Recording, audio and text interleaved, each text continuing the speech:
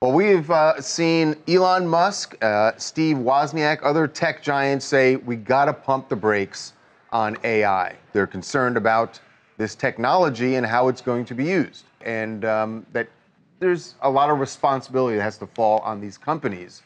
The other issue that we've talked a little bit about this is what happens with AI when it's applied, when kids can have easy access to it.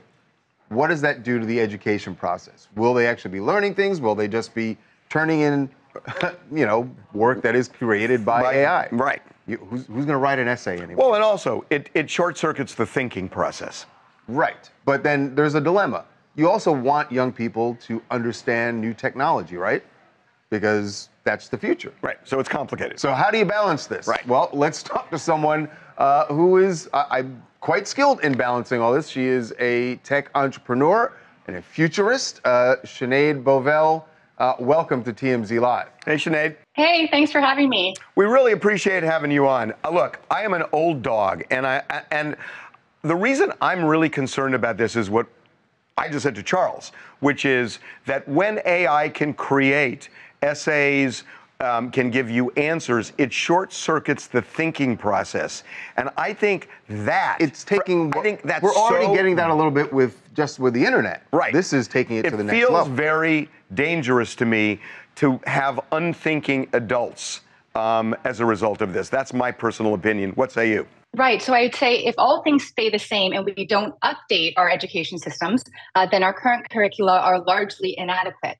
But I like to pair the example to the calculator, right? So when the calculator came out, it didn't mean that thinking goes away or that math went away. It meant we had to test for that knowledge in a new way. And in fact, math got harder. We all had to deal with calculus and all sorts of stuff because of the invention of the calculator. The same has to be true in a world with artificial intelligence. If kids can turn to ChatGPT or another AI system to generate an essay, we have to test for that knowledge in new ways. And some teachers are looking into this, having students craft the prompt for an AI system, or having students critique what AI has written. And was that argument good enough? Where could they have improved?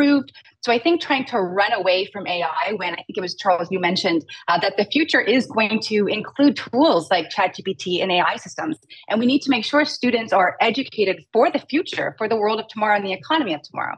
And that means incorporating it. The problem I see, Sinead, the difference is, yes, you want them to understand how it works and be able to utilize it in the future, but while they're learning, it seems, as Harvey said, like counterintuitive to them using it during the actual education process. And I understand that there are applications, maybe even that teachers could use AI to their benefit, but I don't see a benefit for students using it. I do. So I think, again, if we're thinking of AI just writing the essay, then that's not really helpful. But what about students writing things in class where they might not get access to an AI system?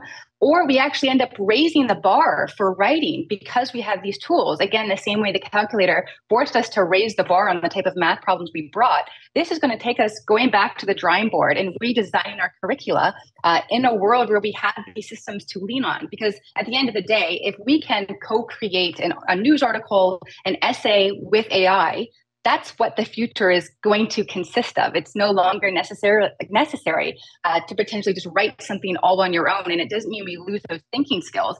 It means we get to raise the bar on what we require from students and can really dive down into critical thinking. So help me out here. And I'm not trying to challenge just for the sake of, but it sounds like what you're saying is that the new world order is going to be that people can create these essays, and that's kind of the baseline. And from that, they can look at what they've done, learn from what they did, but the actual crafting of it becomes almost mechanical. Is that right? Not necessarily. So these systems are also very middle of the road. You're not going to use this system and be the best in the class. If everybody's using them, this is the new average. So maybe ChatGPT or an AI system like it being the starting prompt for you to get ideas to build the framework of your essay, but still human critical thinking far surpasses these AI systems. They just are word prediction machines. And now that we have these tools, we can really focus on things like critical thinking. And maybe you do the first draft with an AI system, and then you come into class and you have to upgrade that essay yourself. And that's even more challenging. here's a B essay written by AI, bring it to an A. That's interesting. I wouldn't even know where to start. That's actually really interesting. So I got to ask you about this because you're a futurist, and I have been fascinated by something for years now. That Elon Musk is working on this Neuralink that could be implanted in the brain, and initially the idea is you can actually cure people, who are paraplegic, and you can do all amazing things, epilepsy, which is just an incredible advancement if he can do it.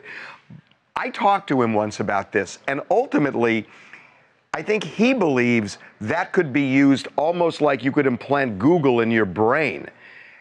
If that's the case, where eventually what's the brain even there for? What's the brain? It's just a receiver. That's right. I mean, like an amplifier. Could that be our future, where we end up knowing everything, but not necessarily thinking about anything? In many ways, we have already outsourced a lot of aspects of our thinking to AI, whether that's Google Maps. I can't get down the road without consulting Google, all sorts of things, our email, flagging any sort of fraud detection in our banking system. So we already outsource a lot to AI. So it's not too different that the chip is just getting closer to our bodies. But also remember, we'll be at a very different part in our evolution as well. And the more we've outsourced to AI, it doesn't mean that we actually lose that knowledge. The fact that most of us don't really know how to read a map isn't necessarily harmful to us. We've now replaced that space with other types of skills, and we're now conquering and doing other sorts of kind of higher value tasks. Yeah. You know what? What you just said, I really hadn't considered. I really hadn't thought of it that way. But you're right. It kind of there are different things you have to learn. Yeah, I don't know whether the word is elevating. Yeah. Now you don't have to read a Thomas guide. You have to figure out how to. That's a really good example to explain your point. So we're not going to be upset that kids are going to have it much easier in school than we did. That wasn't the point. Well, that's what I think. That was really fascinating hearing the way you just described that. Thank you so much for your time. This was really interesting. Thank you for having me. It was great to be here. Really interesting. Thanks so much. That definitely makes you go. Yeah, that drove it home.